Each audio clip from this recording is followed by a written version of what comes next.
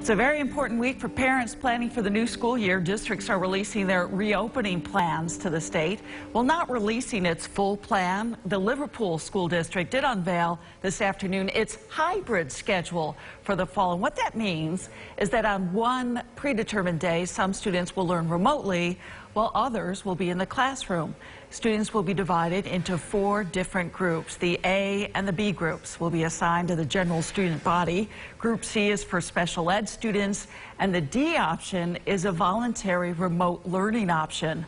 School Superintendent Mark Potter will join us live on News Channel 9 at 5 o'clock to talk about this plan. There's a lot to it, so we want to get to it. The Syracuse School Board is meeting next hour and will likely discuss its reopening plan. News Channel 9's Josh Martin is covering that meeting for us, and we'll have an update tonight.